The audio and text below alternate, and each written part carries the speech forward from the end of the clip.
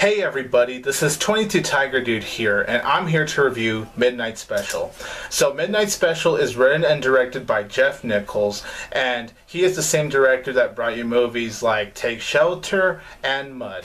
The film stars Michael Shannon, Joel Edgerton, Kirsten Dunst, Adam Driver, and Jaeden Lieberher, the same kid from St. Vincent with Bill Murray. And the film is about when Michael Shannon, who plays this paranoid father, he's protecting his son, he's out on the run along with Kirsten Dunst and Joel Edgerton because the government is after the kid because this kid holds these very special powers. And when I went to Midnight Special, I couldn't wait to see this film. I was actually very excited for this film, and I really wanted to see this film because I thought Jeff Nichols did a really great job with Mud. That's one of my favorite movies of 2013, to be honest.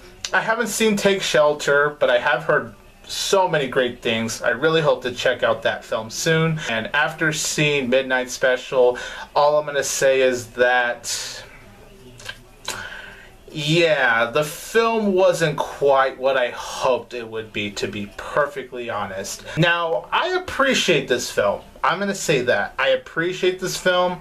It was a simple sci-fi flick. I appreciated what Jeff Nichols tried to do here as far as writing goes. But unfortunately, Midnight Special just didn't quite give me what I was hoping for. Now, first thing I gotta say about Midnight Special is that the performances are great. Michael Shannon, Adam Driver, Kirsten Dunst. Great to see her because I don't really get to see her in a lot of movies, so it's nice to see her here.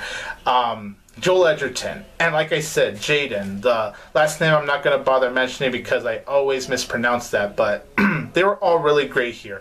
Michael Shannon, I thought, did a really great job of playing this paranoid father.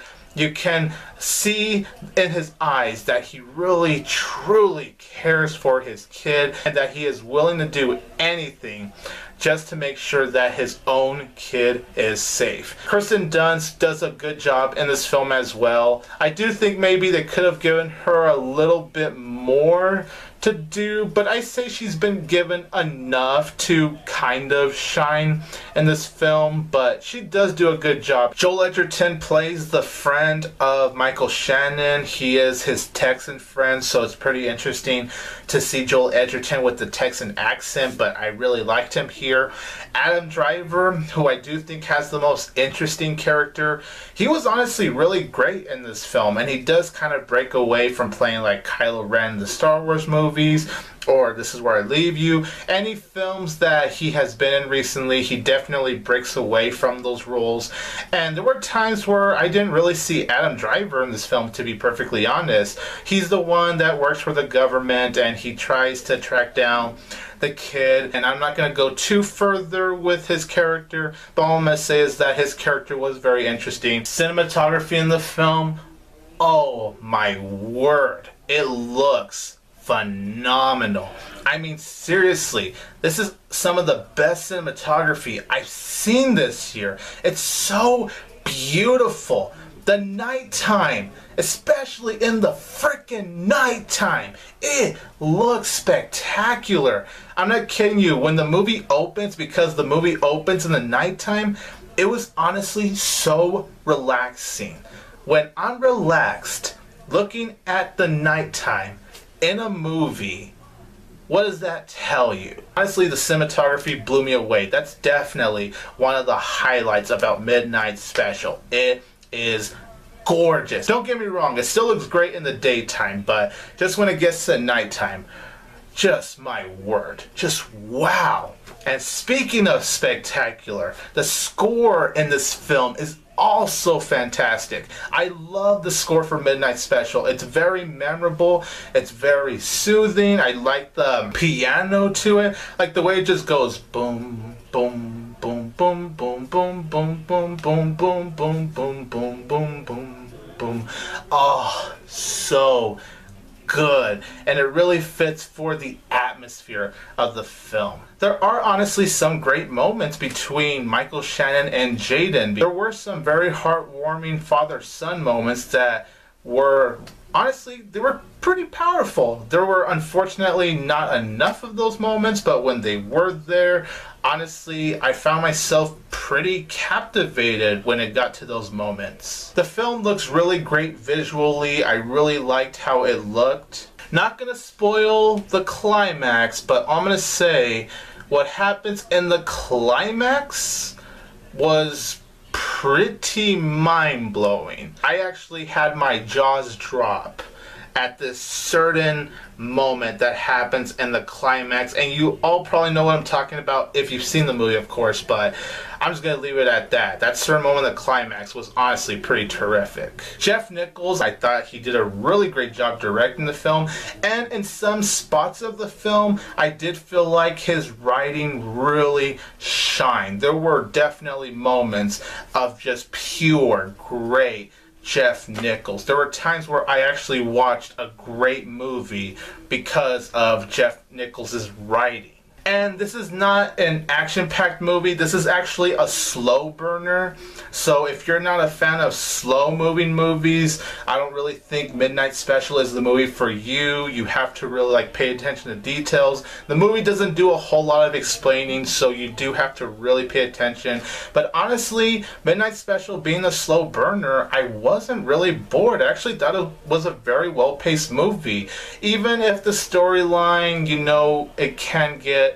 I'm going to get more into the storyline when I get to my negatives, but I mean, even with the storyline being iffy, I was never really bored watching Midnight Special. In fact, I would say, even with its iffy storyline, I still was interested to see where the film was going. As for the action, not a whole lot, but when it's there, it's really good, it's very well filmed, and honestly, yeah, it's just shot very well. Unfortunately, I do have a lot of problems with Midnight Special, and, you know, I do praise this film. Like, it sounded like I was praising this film because there are some aspects I truly do praise in this film.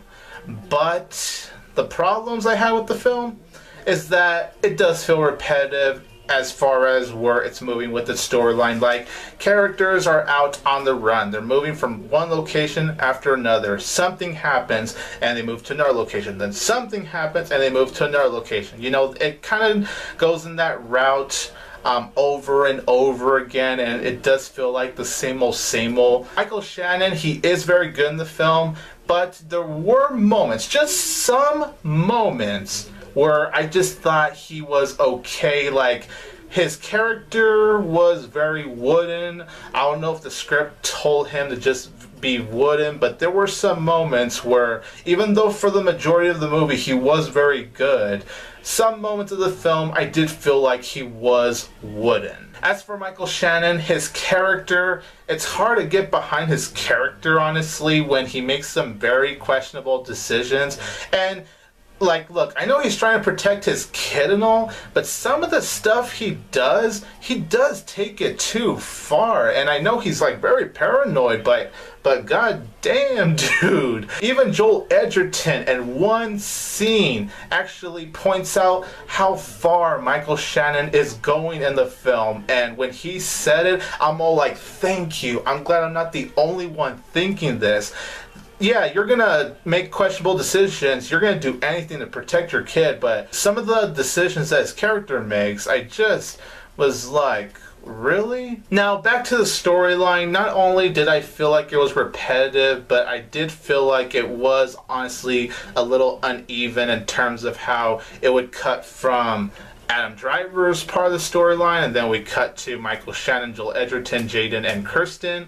You know, it's the way the movie balances the scenes that I did feel like it was pretty jumpy. Even though I wasn't really sure where the film was leading up to its climax, there were a few parts that I did find to be just a little bit predictable. And then the last problem I had with Midnight Special, unfortunately, is that even though it has that one scene I found mind-blowing in the climax really as a whole was very underwhelming. It just gave me that unsatisfying taste in my mouth. Like, I left the theater honestly pretty empty because of how this film ended, and it felt so unresolved.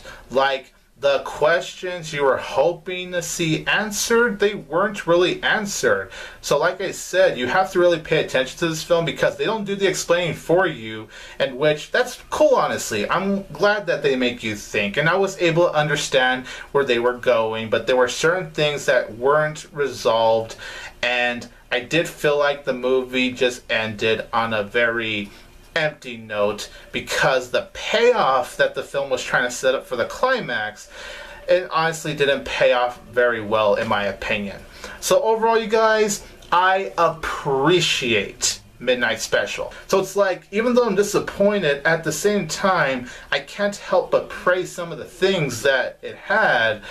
But yeah, overall, unfortunately, Midnight Special isn't really a movie I can really rewatch unless it's somehow playing on cable and there's really nothing else to watch. It's not that memorable, unfortunately, but for what it was, I appreciated it. I just wish the movie was better. So I'm gonna give Midnight Special 2.5 out of 4 stars. So you guys, in the comments down below, let me know what you think about Midnight Special, and so far, what is your favorite film from Jeff Nichols? So you guys, this is 22 Tiger Dude here, and don't forget that I will always have Tiger Power!